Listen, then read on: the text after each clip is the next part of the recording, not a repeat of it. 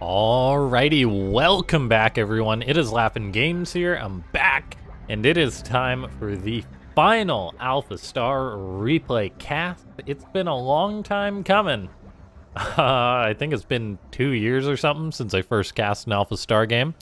But yeah, here we go into the last one of AlphaStar taking on AlphaStar. I know that it took me a while to get around to finally casting this, but yeah, it's been kind of busy. I'm getting used to, kind of getting used to talking with the braces in. So, yeah, it's something. And yeah, once again, big thanks to the AlphaStar team, to them answering those questions that we sent, to sending us these replays. It's just awesome.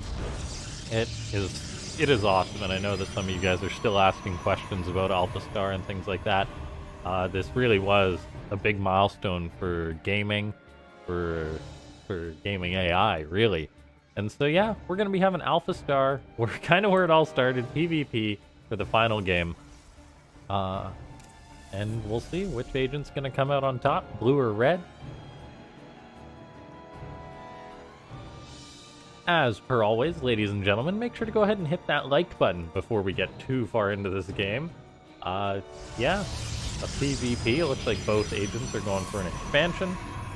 In a lot of these games, the agents are very, very similar, which makes sense as they all started at a similar point for the most part. And yeah, basically from there we'll see where the diversion occurs and which bot's going to be able to take it. And yeah, watching a PvP makes me just be like, it must be nice not to have to deal with cannon rushes as AlphaStar, as they all got knocked out of the ladder for the most part. Just not consistent enough for the most part, I guess. Yeah, we take a look here. We see mirrored builds so far, and then everything looking pretty darn good. Adept on the way for both agents.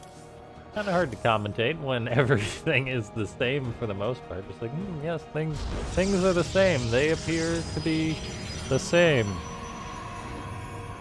Yeah. Anyway. Been streaming myself. I just did my first stream in quite a while.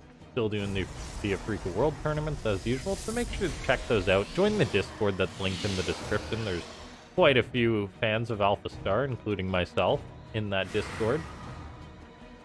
Quite a few Starcraft fans as well. We take a look here. The Adept for both agents, just staying close to home for now, while the Stargate's going to be getting up. I believe we had a Phoenix versus Phoenix, I want to say. And one of the agents just sort of fell behind because it committed to less Phoenix and got trounced. So we'll see if that's going to be the case again or not. Two Adepts moving out for blue here, whereas red has just got, well, has got two out, but they're in a worse position. Now, blue shades, but does not pursue the Adept of red. Of course, all the Adepts can just shade, so now all of a sudden we're in a very similar situation, which two Adepts are moving up into the natural of the blue AlphaStar, and two moving into the natural of the red AlphaStar. We'll see which one's going to get more damage done. The two Adepts of the blue are attacking the red, and the two Adepts of the red are attacking the blue. So far, things look more promising for a cleanup by the red agent, as there's nothing. Now just the one Phoenix shows up to help clean this up. Both agents are going to be losing probes here. We've seen 5 and 6 go down, so it's actually very close as far as the losses go so far. The two Phoenix are going to clean out red side of the map, and there is the cleanup on blue side of the map. So red comes out slightly ahead in that situation, but trivial, I'll say yes. 2 workers is not that much.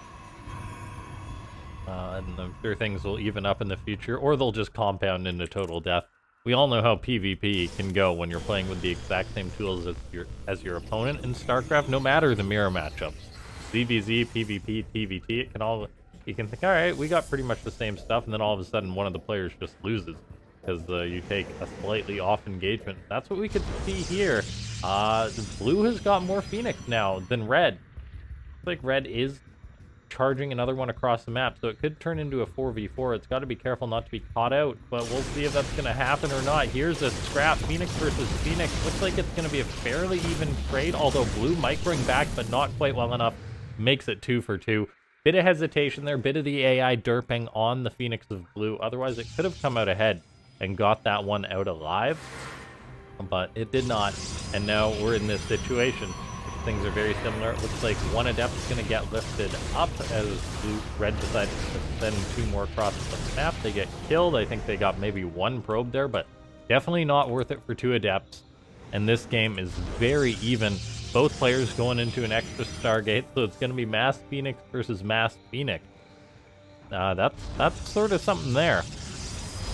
Now, let's take a look. 2 more Stargates on the way for the Blue Agent. I'm not even sure if you can produce off 2 Stargates. I want to say just maybe. It's going to be close, though. All the while, the Red Agent elects to go for a 3rd Nexus, which is interesting. It's all going to depend about when they take a fight. Of course, the economy a good investment, but when you're down production, that could really change things up, and the Red Agent will be down in production. Probe is moving to take a 3rd base for the Blue Agent, though, so things are going to be very even here. Really just that the Red Agent is going to be down a Stargate, but potentially up an upgrade, as Blue has yet to start its own +1. And it could be one of those situations which if Blue just keeps pumping Phoenix and never reaches that threshold to get the 1-1, it could just never, or to get the +1 attack, it could just never happen. That is one of the funny things about AI, how it sometimes behaves in that regard. The Phoenix are actually going to engage each other already. I don't know how well this is going to work out for the Blue Agent, as it's getting pushed back by the Red Agent, taking big losses on the Phoenix count. Down 1, which is may as well be a million. Just running on home, however, with the higher production, but then it stops, takes the fight. It's going to be a scrap.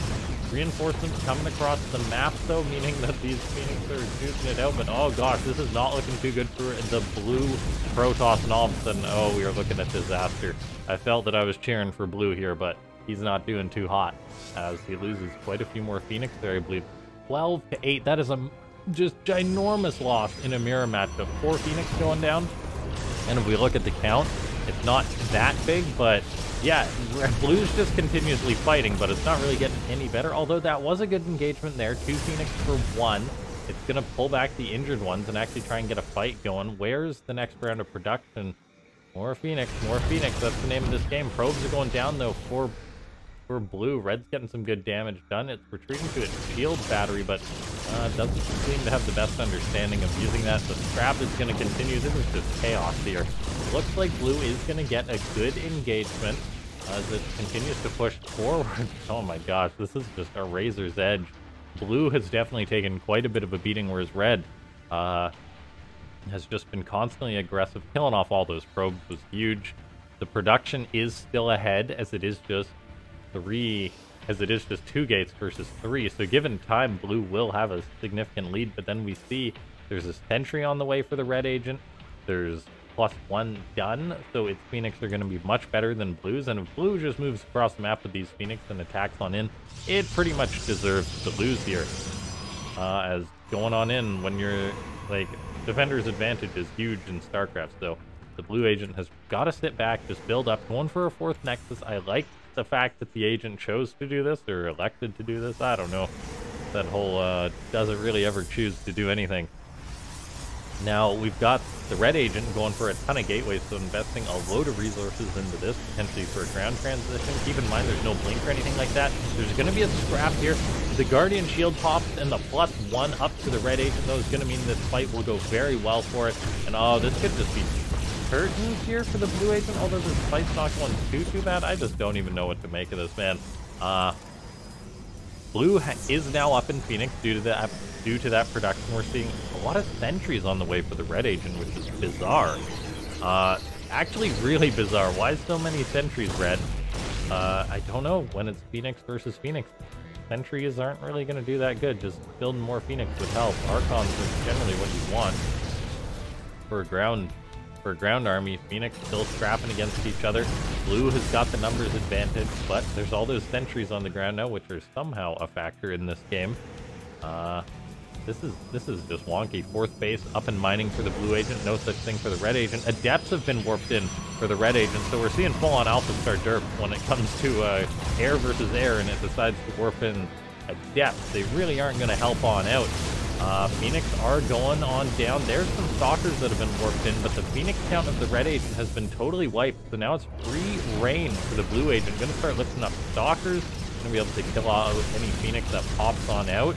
We'll see how much damage these Phoenix are able to get done. If the Blue Agent's gonna be able to hold on back at home against this attack across the map. What a game for the final AlphaStar versus AlphaStar match. Something so technical as Phoenix versus Phoenix, but the ground army's looking mighty scary. That belongs to the Red Agent.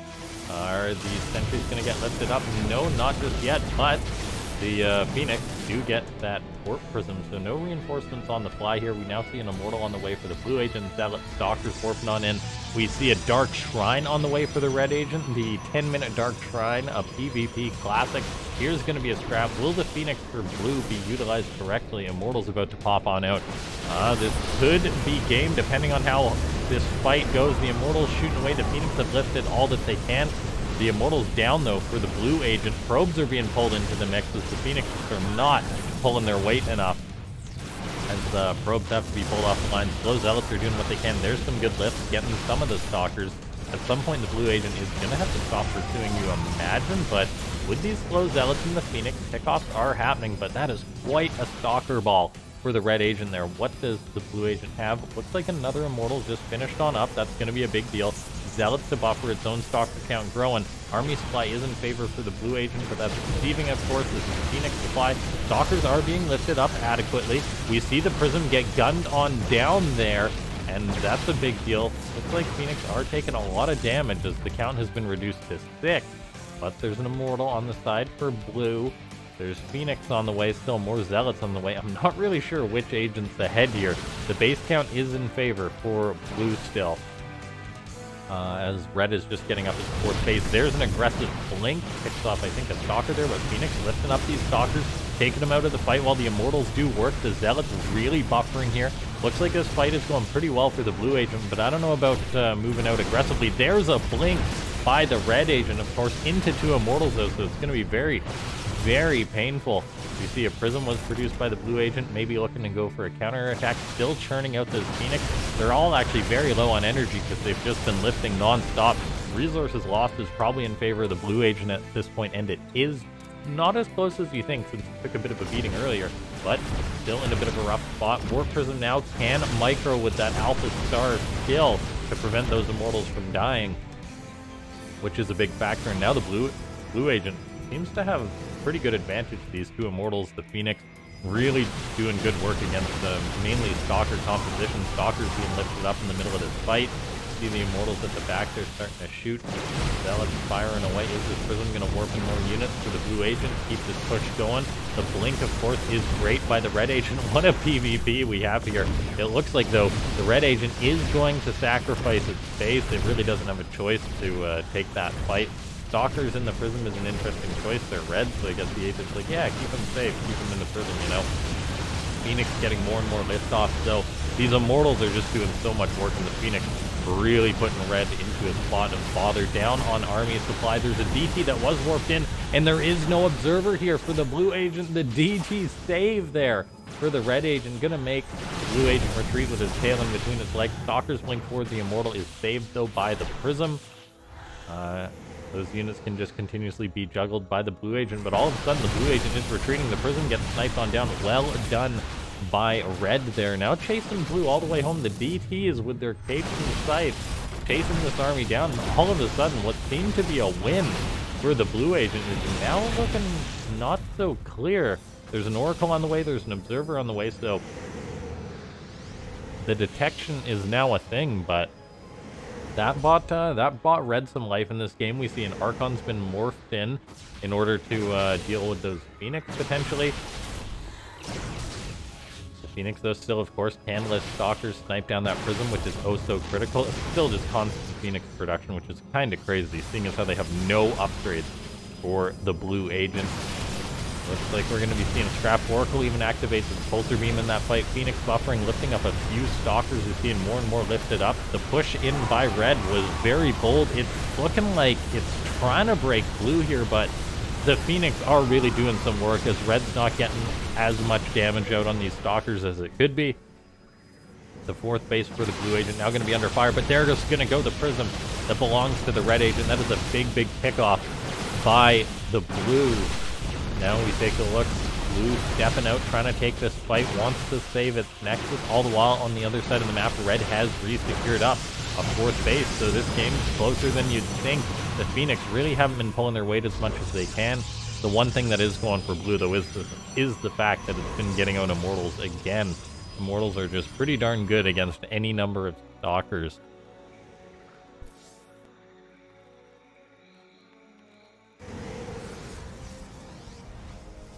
Okay, now we take a look here. We see an Immortal, another Immortal on the way, a Sentry on the way, continued Phoenix production, of course.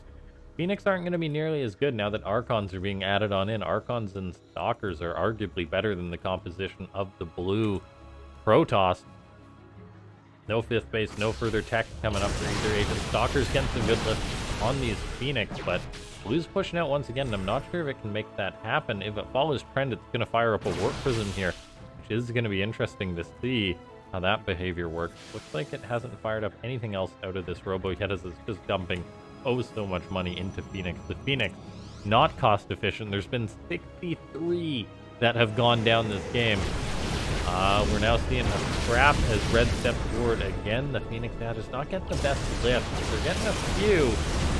Archons are shooting away on them. Now they're doing some work as they lift up so many Stalkers. The blue agent just elects to go forward after removing a ton of them from the fight, picking them off as it goes. Looks like the red agent losing quite a bit of supply there. The Phoenix can potentially get more lifts off.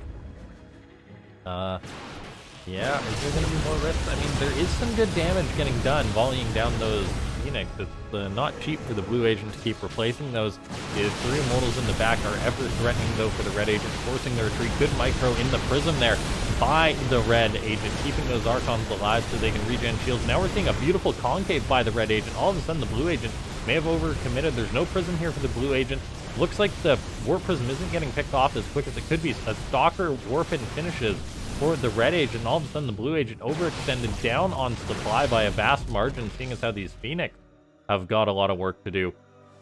They're flying in the main base, actually causing the red agent to go all the way home, which may be taking the wind out of its sails, preventing it from going for a counterattack. The Phoenix really don't have that much energy. Back on the blue side of the map, it's chrono boosting out an Immortal. Of course, it's making more Phoenix, because why ever stop?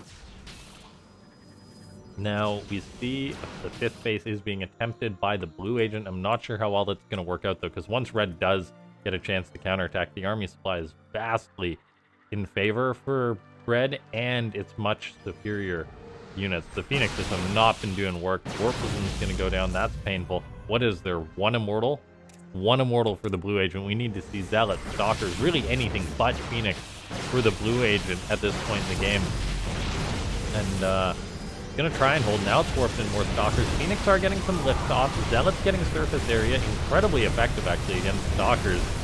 Phoenix lifting up more and more Stalkers. Can that prism get targeted down? Yes, it can. The warping gets canceled. The one Immortal that red has finally made is getting lifted up. We see why it maybe hasn't made any more this game. Phoenix are getting targeted down. Expertly done by the red agent. We saw probes get pulled to maybe turn this fight. Army supply is fairly close now, as the blue started to make less Phoenix and more ground and gateway units, which really is what it needed in this game. Blue now making more probes, gonna try and saturate up its fifth base, keeping that lead. It's got to be careful, though. This number of Stalkers seems like it's more superior to just this one Immortal, a couple Sentries, and a few Stalkers. Second Immortal is popping out. That's a big deal. We're seeing more and more Zealots warp on in. I really don't know what to make. I honestly thought, clicking on this game, that it could be like a 10-minute, like a 5 or 10-minute game, and then the AI just kind of derps till the end. No, we're almost 20 minutes in, and these agents are still going at each other, which is just awesome to see. Stalkers going in for the red agent. Charges towards the natural base. The Phoenix production of blue could be hampered here, which honestly wouldn't be a bad thing. And the blue agent is actually kind of derping out, electing to go across the map, forcing a bit of a base trade. And I honestly think a base trade is going to favor the red agent, as blue is making really just a couple of Phoenix at this point. No, you need to be getting out every single unit that you possibly can. There's some Stalkers warped in. We are entering a full-on base trade town, though. Phoenix is not going to be as effective in a base trade. Of course, blue with the extra base is going to have more production. There's also the DPs, which are a factor for the red agent. And if we look at the unit count, it's 34 stalkers to 18. The 2 immortals I don't think can make up like a 20 stalker difference, even with the few Phoenix to help on out. We see the blue agent just going around doing whatever it can, but all these bases are under fire. There's another cyber core on the way. Blue just, its composition got its little edges here and there, but it seems that it could cost it this game, as I'm not sure it'll be able to take a fight. Of course, the sentries are a factor. I mean, AI can always derp out and just have some huge blunders.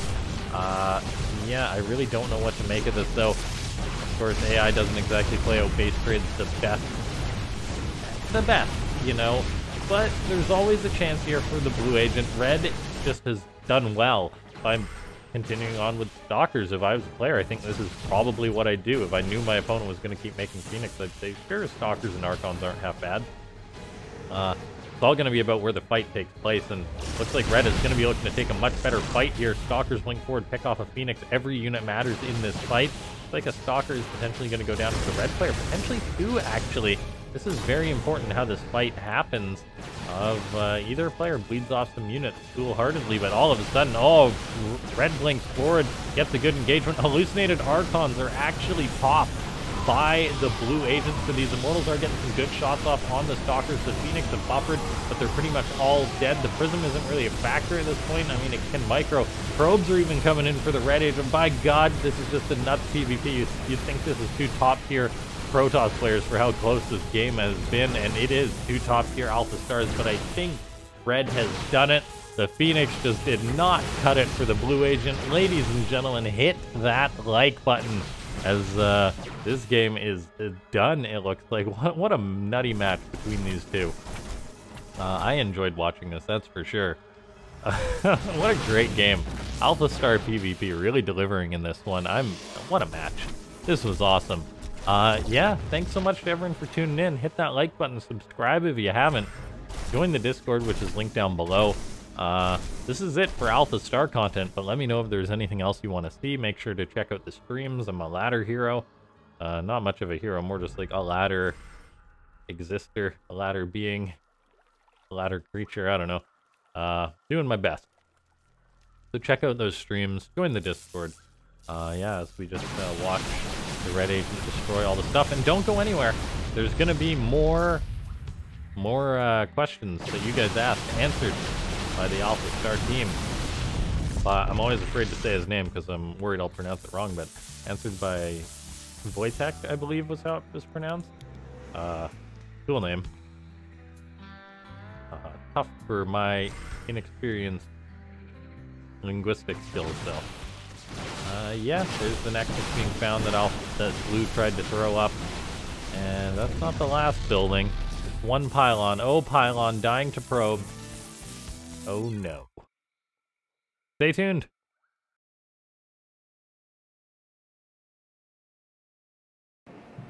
Are there any plans to put AlphaStar back on the ladder, maybe in a consistent way, such that players can play against it whenever they want? Starcraft is an ever-evolving game. It has new maps, new balance patches. Things keep changing quite rapidly. In order to have an AI agent that would be able to perform under these changing conditions, we would have to either retrain it from scratch each time changes like this happen, or at the very least run some sort of fine-tuning adaptation phase, or develop methodologies which allow to somehow just gather this information about what has changed and perform still very well. Neither of these 3 was the challenge that we put in front of ourselves as the aim of this project. It could be an interesting next step for various research groups to have an AI system that's capable of adapting to these sort of changes. But with the current solutions that we have, this would be a really expensive process. Not only now from pure ML perspective, but also because it would now become a product, right? An AI that is part of the game where thousands of players consistently play against it, and it would require a significant work from both AlphaStar team and Blizzard's team to maintain and enrich it as the time passes. And for now, we do not have plans to do so.